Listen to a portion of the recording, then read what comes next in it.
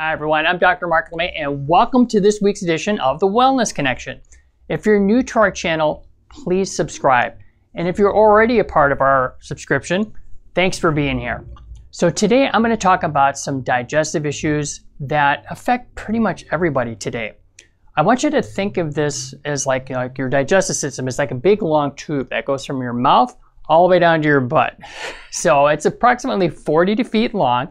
And the first part of it is basically your digestion. It helps to break down the foods. And then it goes down to the second portion of your body, which helps to absorb it. And then the last portion of it is where you have what's called your gut or your microbiome. That's not like mostly in the large intestine. And I want you to think of your large intestine as kind of like a garden, okay?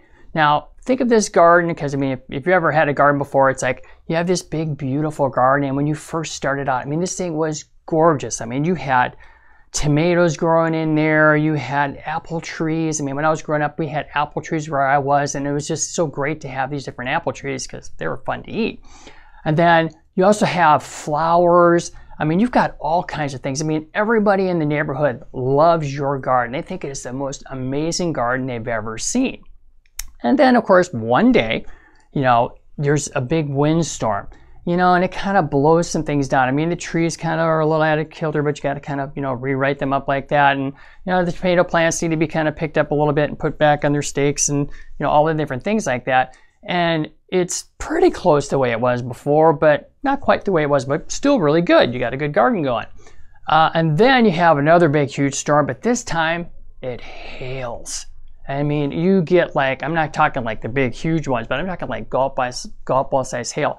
Last year we had this happen to us. We got this beautiful plum tree in our front yard, and it was just in blossoming in the springtime, and then we got hail right away, and it just stripped that poor tree down to nothing. So we didn't get any plums that year, but still, your garden's still doing okay. You kind of clean up as best you can. You start to replant some things if you can. You're just trying to get that garden going again. And then guess what happens? Somebody in your family gets sick. I mean, like really sick. And so you have to go take care of them. And there's nobody there to water the garden, to fertilize the garden, to tend to that garden. And, when we leave and we don't really take care of our garden, what happens to the garden? Yeah, you guessed it. Weeds. And again, depending on how long you're gone for, I mean, the weeds can get really, I mean, you come back after this person that you've been taking care of in your family's illness, and you look out there and you can't even recognize your garden. I mean, there's weeds growing up, 5-6 feet tall. I mean, you can see the apple trees, but that's about it. I mean, your tomatoes are long gone. The vegetables, they're gone because rabbits and everything ate those a long time ago too. But again, it's not the same garden you had before. And that's kind of what happens with our guts too, down in our large intestines. If you don't take care of it, and all these different things happen to it, it messes up your microbiome, and that's what they call dysbiosis.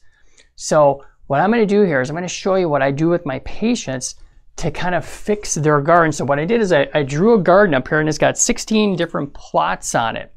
So okay, before, remember we had those beautiful trees here. I'm going to show you. I'm going to try to draw this out a little bit for you.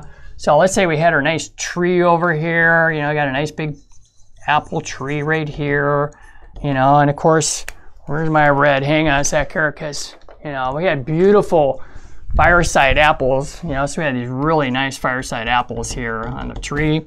And then over here, you've got your flowers over here. That's supposed to be a flower.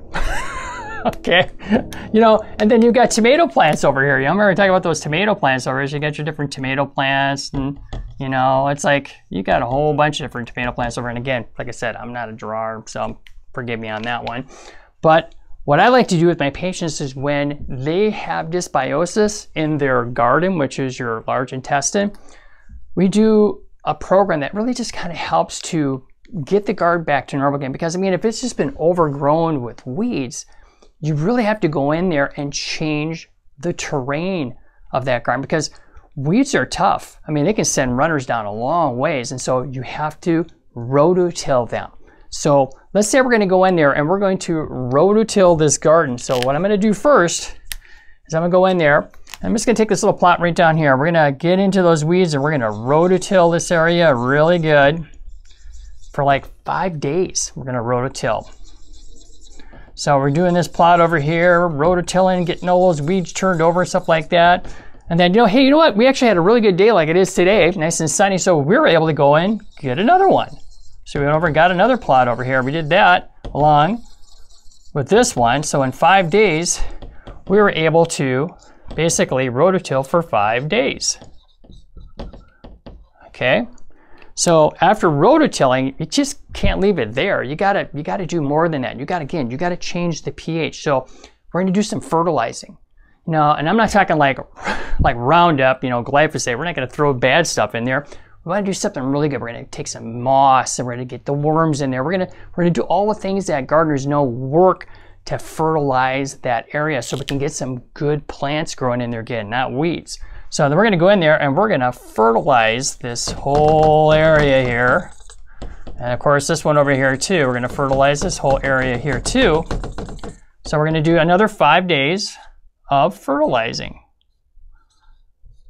Okay, so and then what we're going to do is we're going to let that area sit and we're going to see how much of the good things we can get back growing on there. Can we get some tomatoes or some flowers or some trees growing on that area again? Now, it takes time to do these things. So what we'll do next is we'll go, okay, let's go to the next area here because we got to get rid of, because this whole area over here, it's still overrun with weeds. So we only did this one little area here and that took 10 days. So let's go to the next plot and take care of that. So now we're gonna go back here again and rototill this whole section out here because, man, this place is a mess. And it took a long time for it to get this way. So it's gonna take us time to get it back to normal again. So, because it's like, hey, if we were gone for 3 months, 6 months, a year tending to that person that was really ill, it's probably gonna take that long to get it back to normal again too. So, okay, so we do 5 more days. Wow, that is really bad day. Let's go back and write 5 days. And then we're gonna, of course, go over here. We're gonna do some fertilizing. That's the best part right here because we want good bacteria growing back in here again.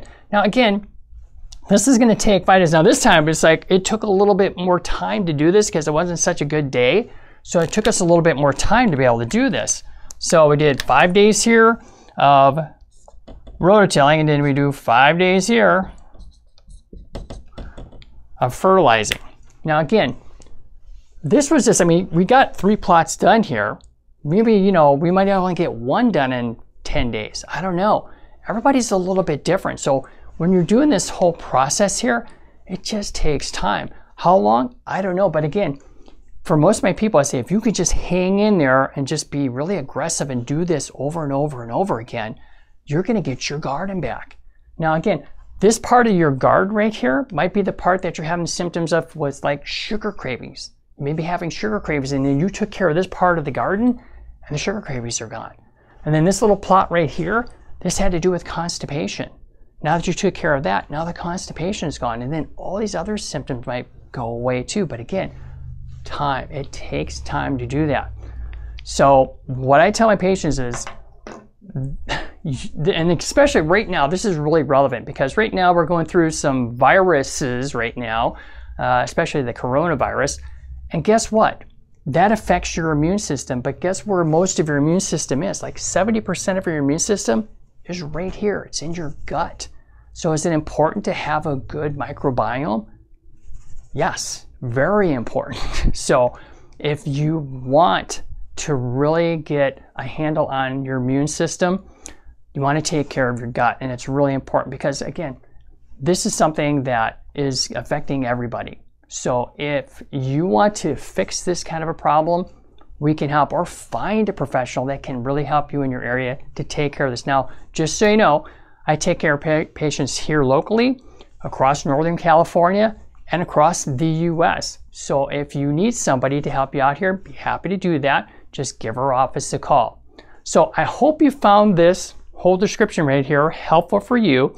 And if you did, please like, and then again, share this information with somebody you know, because there's a lot of people out here who have constipation, diarrhea, gas, stomach pains. These are all things that are happening in their body, but they just don't know why that's occurring. So please share this video with them. And again, as always, please subscribe to our YouTube channel because we're putting out this kind of content every single week. Well, I hope you like this edition of the Wellness Connection. I'm Dr. Mark LeMay. Thanks for watching.